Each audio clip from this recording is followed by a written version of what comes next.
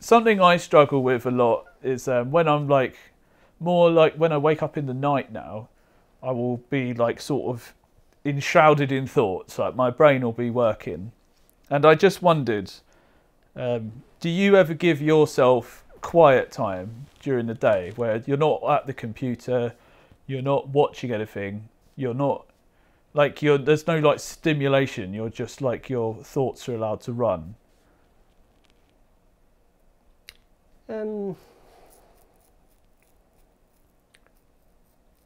That's a good question. Definitely when I'm walking. If I'm walking somewhere, I prefer to have no music. I can just like clear my mind, think about stuff. I think when I'm at home, I do sometimes, but it's normally like I've just finished watching something, or like what I was doing has stopped, or I just wanted a break, so I just lie down. That's one of the benefits of being here. It's literally like the bed's there. I'm just going to lie down at any option. What have you been doing like quiet times? Some occasionally, but not as much as I feel I should. And the only reason I think of it is because I struggle quite a bit with like when I go to bed, like that's when the anxieties come up because it's the only time where there's no sort of stimulation.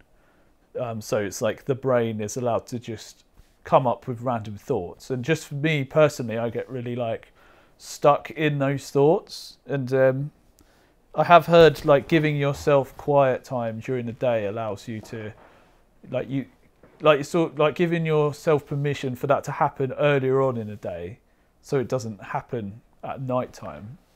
And it saves it stops the build up. There'll be less at night time. Like you've emptied out some of the thoughts. Yeah. Yeah, just like that really. I feel just like my wondered if thoughts are that's normally something you quite thought low. about. Low. So it's not something you really have to think about, like having like too many thoughts. It's normally like one at a time. I've had it when, like a year ago, when things went bad, all that sort of stuff, when there's pressure on to do stuff. But the work would go ape, like, there's no pressure there. So that was good for clearing it out, and I feel like I've got back to how I was before, in a way, where it's like, it's nice and relaxed. If I want, I can deal with stuff, but most of the time, it's just nice and level. Okay.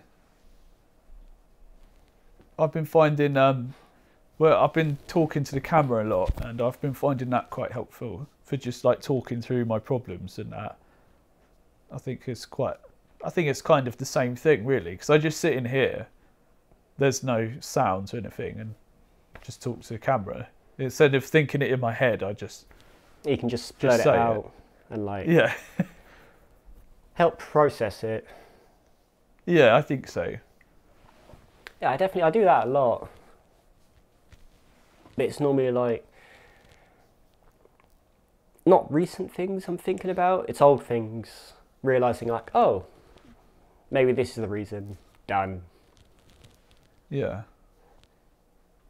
I mean, Ben has some very interesting ideas. Like our friend Ben, yeah, I was talking to him a lot about it. He's basically saying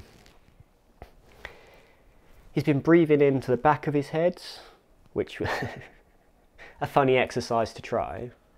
He's talking about like the frontal lobes stimulating the back more. There was a lot of information, but from what I got from it is like you're breathing in, it goes through, the energy sort of goes to the ground and then spreads out to the world. I barely understood what he was talking about, to be honest. Like it's really intense. I'm a bit stuff, confused. But, yeah. I don't get breathing into the back of your head. It did seem like I couldn't do it. I tried it a bunch and I realised I was just doing like bracing. What, to getting ready to pick up some weights? Yeah, like filling your abdomen. That's just breathing into your stomach. Yeah, I couldn't do the... but he's been finding it real helpful. He learned about it a few days ago, and he's been doing it for like cleansing thoughts and like resetting. It for sounds mental like health it. benefit. It sounds like it's like a form of meditation, like because a lot of what they sort of teach you is to just focus on your breath. Yeah. And then the idea would be, if you get distracted, you acknowledge like, okay, I'm not thinking about my breath. I'm thinking about whatever shit's in my head. Now let's go back to the breath. And then every time that happens, like holding on to that moment. right? So like he'd breathe it in. He would meditate. Like there'd be a good 20 seconds where he's just like he's just silent. He's breathing. It looks like he's going through some stuff inside, and then he'll come back and like almost like, do you know what a mantra is? Like a mantra. Yeah, I was thinking I said it wrong. He's almost got one of those because of his musical background. He's been doing like do, re, mi, fa, so. Oh yeah. He's been saying that in like a way. It works for him. It helps remind him of stuff. It was interesting. Like it was real hard to understand. Like to, because when he first went onto the topic, I was just like, I'm lost. I think I figured it out in the end, but there was just a lot of questions. Like I don't fully understand it.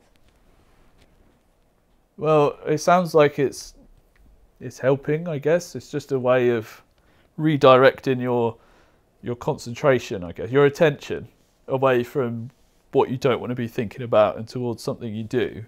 And then when he That's comes what it sounds back, like. it's like he's back in the moment. Like he's overcome those thoughts of like past stuff, processed. And it's like he's back, and it's like cleansed out. It was cool to try, but I don't fully understand it.